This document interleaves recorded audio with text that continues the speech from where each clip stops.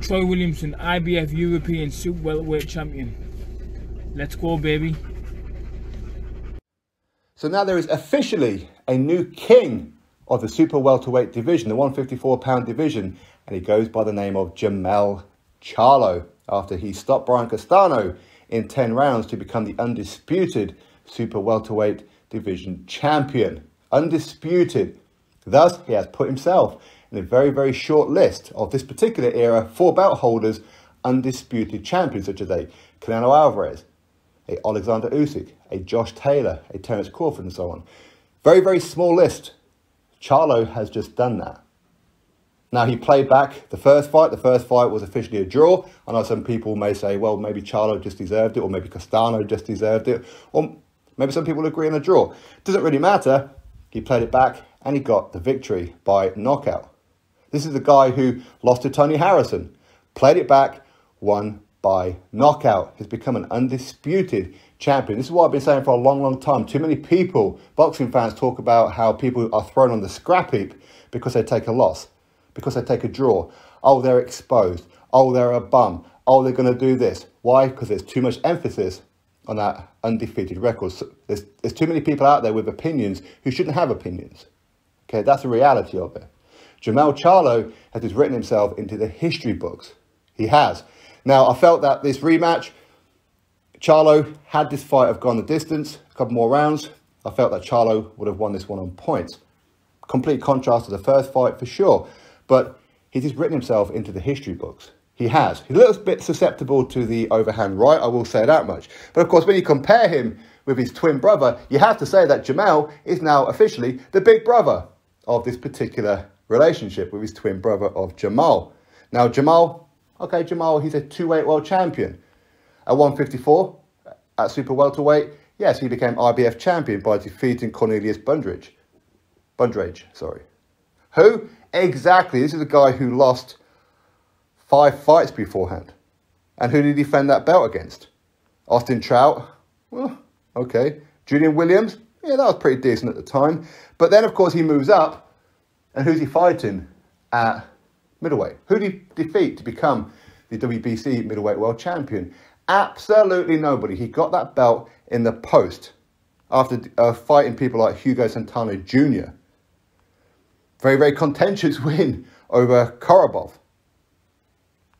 Defeated a Brandon Adams and these kind of people, Dennis Hogan and what have you. Good win over Devrichenko. We will say that one. Won Montiel. Behave yourself. And now, of course, you've got a fight coming up with Magic Selecki. Jermall, you need to have a little look in the mirror at your career and then compare it to your brother. Your brother is chasing for greatness. Your brother has reached for the stars and he's grabbed a bunch of them. He's grabbed 4 of them, to be precise. The 4 belts to become the undisputed champion, while you haven't even unified yet.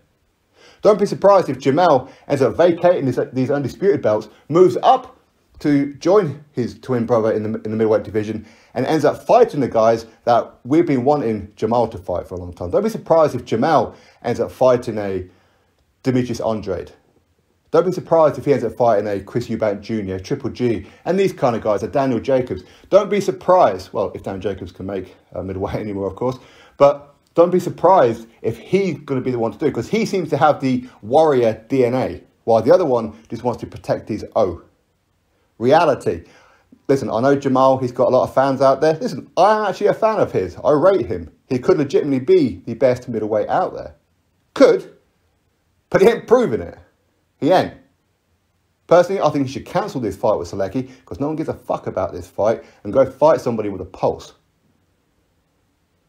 That's what he needs to be doing. Stop waiting around for this payday for a Canelo or whoever. Stop waiting around.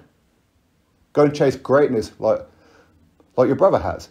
His brother, Jermell, he could retire right now. And he will probably get into the Hall of Fame because he's an undisputed champion. That's what you do when you chase for greatness.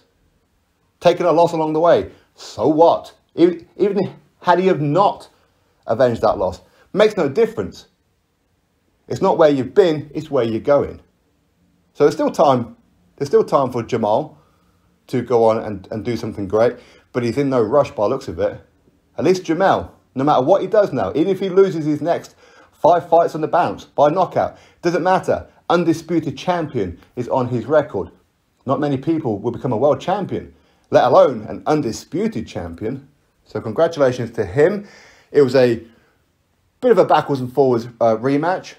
I think a lot of people who maybe felt he was going to win the first fight, I certainly felt that he was going to win the first fight with Brian Castano. Maybe we all overlooked Brian Castano. We didn't realise how good he actually is.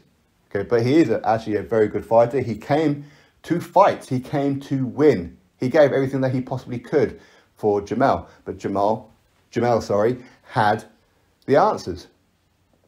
And the ultimate answer is he stopped him in 10 rounds and become an undisputed super welterweight champion of the world.